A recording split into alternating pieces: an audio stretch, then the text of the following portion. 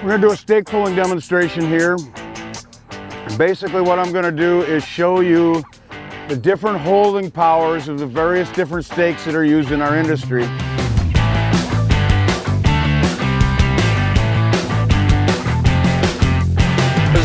We're going to try and make the sum of all of these parts into one complete unit. Anchoring is one of the most important parts of that process. So I'm going to show you the do's and don'ts. Some of these stakes you might have in your inventory. Don't be offended, but I'm going to tell you to throw them away because they don't belong in the commercial tent rental industry. I'm also going to make some recommendations for you so that you don't have to worry about anchoring failures. Before I get started here, I need to introduce one person. He's a very important person to this demonstration. He's standing right behind me in the uniform. His name is Mark. His name really is not Mark. His name is Mother Nature, okay? Mother Nature here is going to be introducing the forces that our real Mother Nature introduces into these stakes. What we've done here is created a stake line, and I've drawn a white line on the ground. That's 5 feet away from where the anchors are. Our standard stake line for a 7-foot tall tent is 5 feet out. So I've gone 5 feet out. The top of the tow truck is 7 feet tall. So I'm representing a 7-foot tall tent, 5-foot stake line. I'm going to start here on this end. I'm going to work my way down. Down on this end to my left, your right, are the very small stakes, and then I'm going to work up to the larger stakes and some of the gang staking systems that are used. What you're going to see here is basically two numbers. The first number is what I'm going to call the initial failure or creep number. And that's basically when that stake just starts to move forward. After that, we're going to go, and on some of these we'll totally fail them.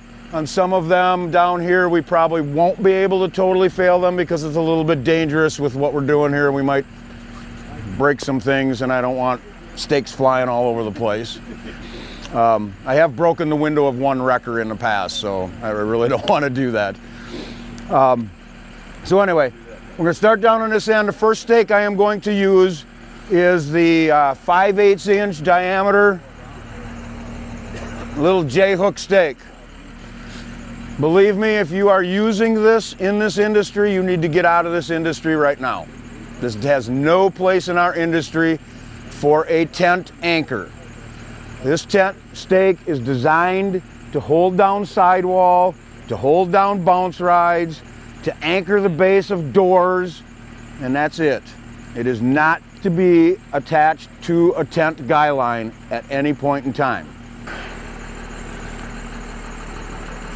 All right, stop. All right, you see that? It already creeped forward a little bit. It doesn't even, let's see, 5.